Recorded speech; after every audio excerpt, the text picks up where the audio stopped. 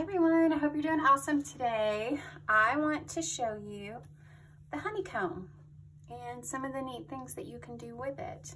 On my pieces, I've actually done a little bit of fussy cutting, so this is my crazy template, but let me show you what a honeycomb is. It is a square intersecting another square, but how do you know how close to put those squares? This side is the same as this side, so all 6 sides are the same size. So if you were to draw a square, draw a line, stop it at exactly 1 1/4 inches, which is the size of mine, and then you're gonna line up that other square at this end, and then you're just gonna connect those 2 sides. I really hope that makes sense. Squares are actually going to be the connector pieces for this project as well. So I kind of started to show you a little bit on my template. I basically took the honeycomb and then gave it a border so that if I want to fussy cut around a certain shape, I can. This right here is a water-soluble marker.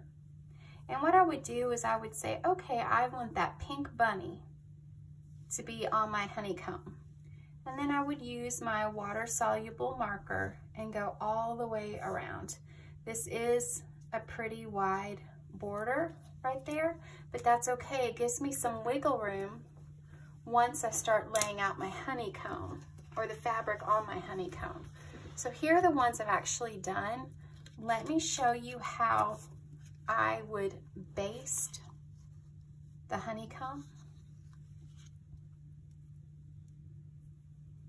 So I have some threaded needles, but I don't have them knotted yet.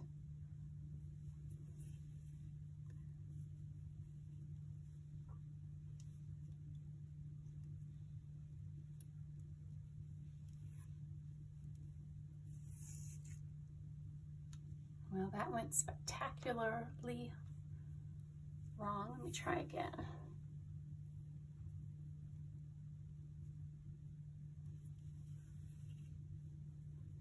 Okay, so here's one of my shapes.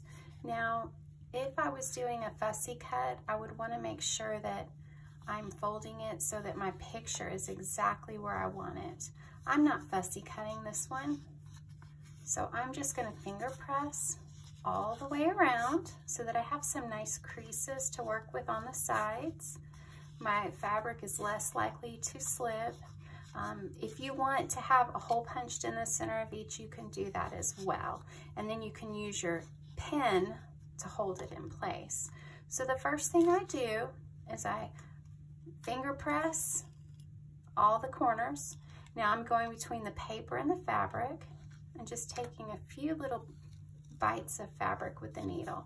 Now when I get up here to the top, there are 2 different ways you can do this.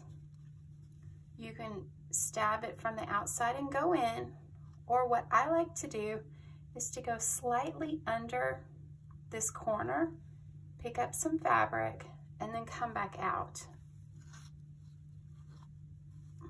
There is a reason for it, so let me finish basting this one and I will show you why I do it that way. You don't have to, but in my opinion, it makes life just a little bit easier. I truly hope you're liking these videos that I am making. It is free to subscribe, and all you have to do is hit the little subscription button. If you want to be notified each time a video is released, hit that little bell button and it'll turn on notifications. So your device, whatever you use, will let you know that I have created and released a new video. Okay, so I'm here at the end. I'm gonna go ahead and just finish that off.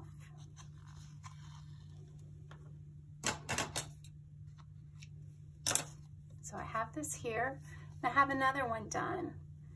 This one actually has the thread going over that corner. Now what's tricky about that is when you go to put these together, if that corner's in your way or it's basted down, it's harder to fold it back when you're whip stitching. But if you have it so it's basted from underneath, you can really push that side out of your way. I hope that makes sense. So that when you're whip stitching or flat back, you can really move that corner out of your way. Okay, so here's one of the layouts that you can do. Many people that do this pattern only do fussy cut. As you can see, I've only done the fussy cut on the center row. So you'd put these 4 together, and then these 4, and then 2, 4, 6, 8.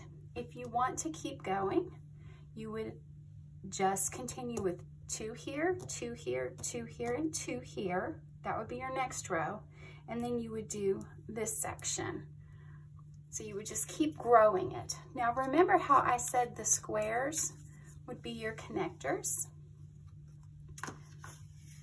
So I have another one here. And when I want to connect the blocks, I can connect them this way, or I can connect them this way, and just keep growing it. Now, like I said, you can make these as large as you want before you connect them. Another fun layout for these, if you don't really want to think about a pattern, what about if you just did rows?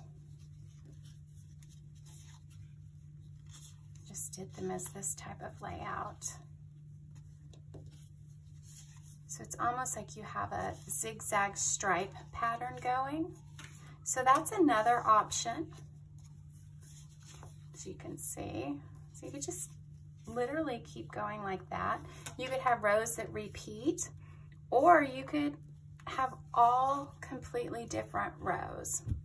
Now, I'm not sure what I'm going to do with these pieces that I've created, but I will keep you updated. Find me on my Facebook page. I would love to see your honeycombs that you make. I love to answer all your questions, and it's just fun to be part of a group.